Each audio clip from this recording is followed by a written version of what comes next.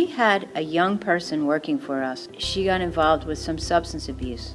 It was literally an excruciating experience for both our employee and us.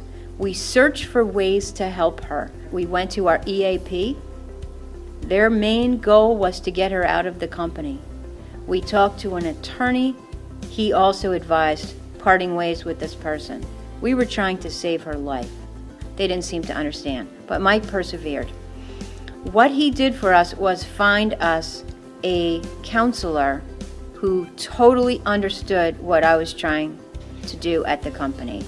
Any employee that works for Brightfields can go to him 5 times a year, no questions asked, expenses paid for anything that they have trouble with or they need to help themselves figure out, and it's made a huge difference for the people in our company.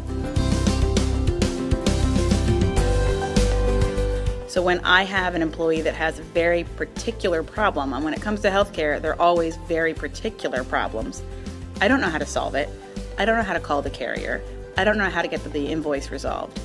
But the staff at Weiner knows how to do it. They know the people, they have this magic book that they get the problem solved, and I don't have to worry about it, and the employee gets the result that they need. I guess the biggest thing was just the quality of their work. They were always there for me. They made me look good at work. Other companies, some of their agents come and go, but the George Weiner people come and stay.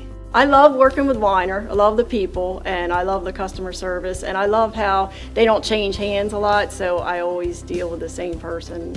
I've worked with other brokers before, and I would say the common thread with those other brokers was it felt like there was a lot of glitz and glamour on the front end and what they were offering, but then once we signed the contract, it was as if they were just interested in booking us for the numbers, and we only really saw them once, maybe twice a year.